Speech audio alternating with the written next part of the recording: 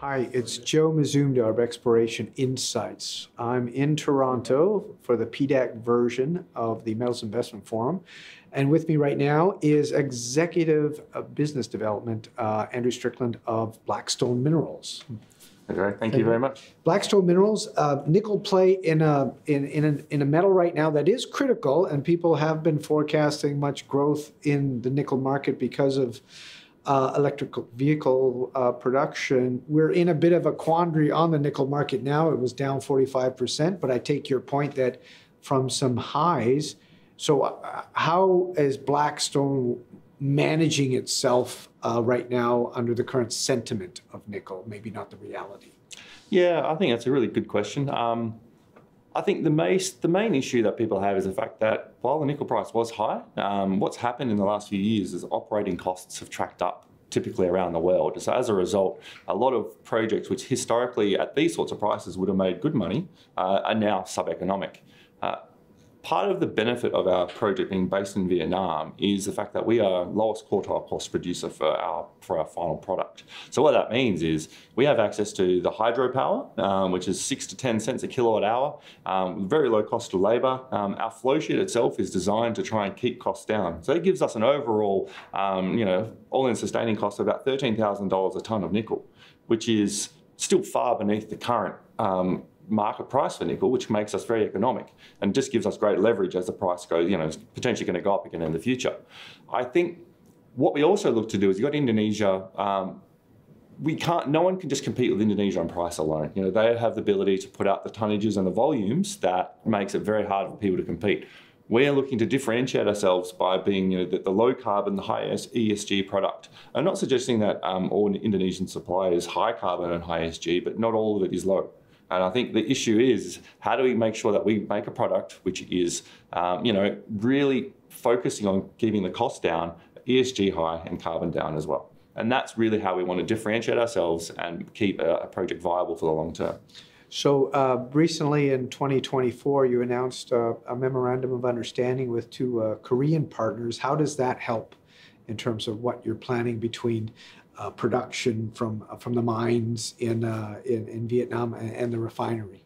Yeah, it's a good question. The mine in Vietnam has always been planned to supply roughly 50% of the nickel to our refinery. The refinery is planned to produce about 46,000 tonnes per annum nickel in PCAM, roughly 50% from our mine. That means we need to find, 23,000 tonnes of nickel per year. We recently made investments into a couple of Manitoban mines, and by this potential JV partner coming in, they could bring additional nickel sources from their mines in Zambia and also in Philippines. Tanzania. So Tanzania, yeah. Sorry, in Tanzania and the Philippines. Yeah. And in bringing that in, that gives us the optionality to consider where is the best feed source for us at a given time. What is the most development ready asset, and we can work together with them to help basically remove any outstanding nickel security risk from our project.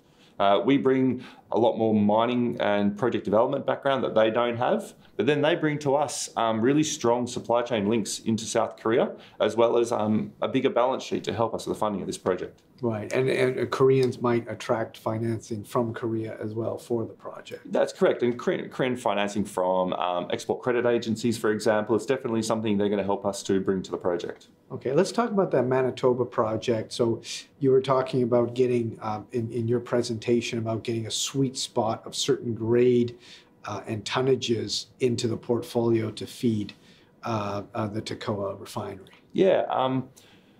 So we had a bit of a rough metric that we needed to have at least 10,000 tonnes per annum of nickel be delivered from the mine for 10 years as a minimum, right? That's the play zone. We need to get into that. But also, we recognise that we have a relatively large project with large capital demand. So we can't be looking at some of the very low grade, very bulk tonnage mines, which also need multi-billion dollars to get into production.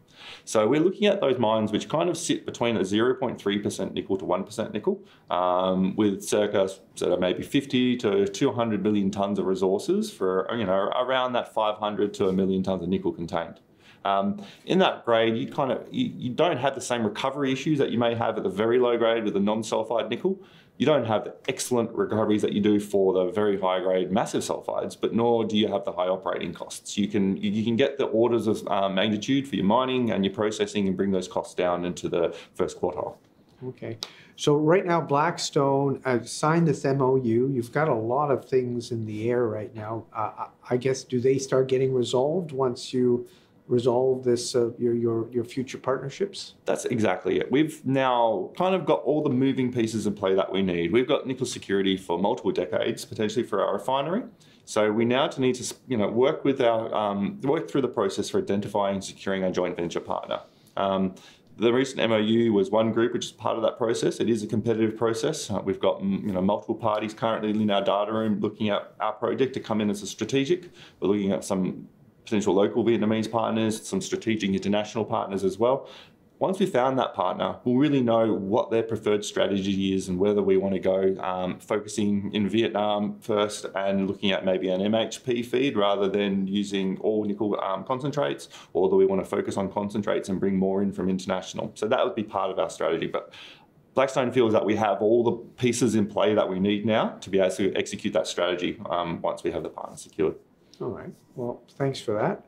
That's it for me. Joe Mazumdar, Exploration Insights at the PDAC edition of the Metals Investment Forum. And with me right now was Andrew Strickland, Executive Business Development with Blackstone Minerals. It's advancing the Tacoa project in Vietnam. Thank you very much for joining us.